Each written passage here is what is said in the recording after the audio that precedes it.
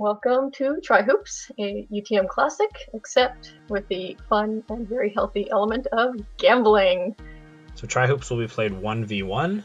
The game ends once a single team has scored 3 goals. Each team will be using 4 chasers and 2 beaters, who will all be starting in these outer teal areas. To start the game, each team will be rolling 6d3 to find out where they start. Now you'll notice on the field, the quaffle and 1 bludger are in the middle. You do not actually need to step into the middle space. In fact, you're not allowed to. There's a big old X right there. Get off my lawn.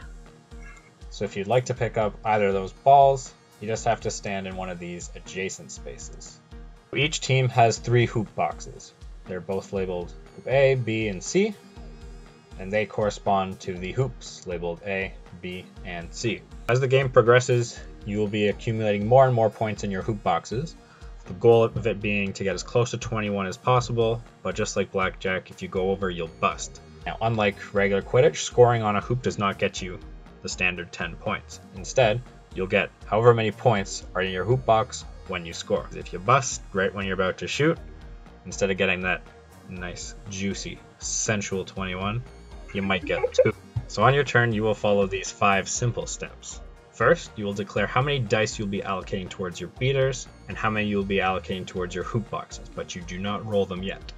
You have a total of 4d6. At least 1d6 must be allocated towards your beaters. So I will declare the maximum number of rolls possible for my beaters, which is 2.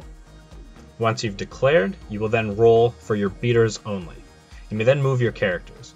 So beaters will move the 2 and the 6, and each chaser may move up to 4 spaces as long as they're not in possession of the quaffle.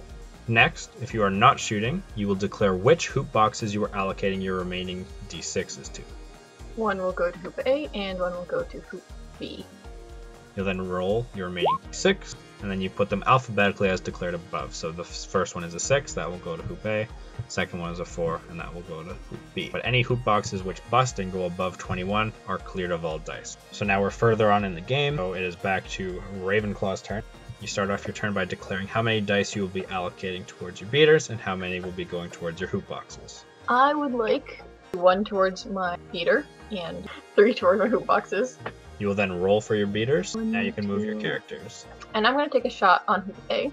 In order to shoot, each character must have been involved in at least 3 consecutive passes before you can shoot. Every chaser needs to touch the ball at least once before you can shoot. The other team cannot come into possession of the ball in between your passes. Now once you have done those 3 passes and you are going to shoot, you must declare which hoop you will be shooting at. So Ravenclaw has selected Hoop A.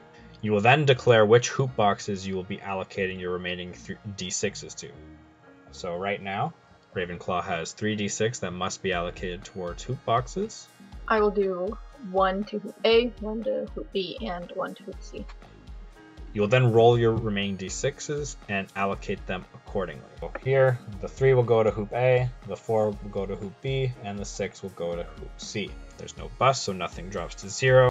You will now roll 1d6 to shoot. It's a bit different from regular Quidditch. So he scored. The amount of points in the Hoop A box will go towards Ravenclaw. So they have just earned 20 points.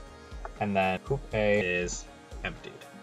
Now, if Ravenclaw had busted, so let's say the total was 25, they busted by 4. So if they scored, they would only receive 4 points. When you miss a shot, your hoop box does not reset to 0.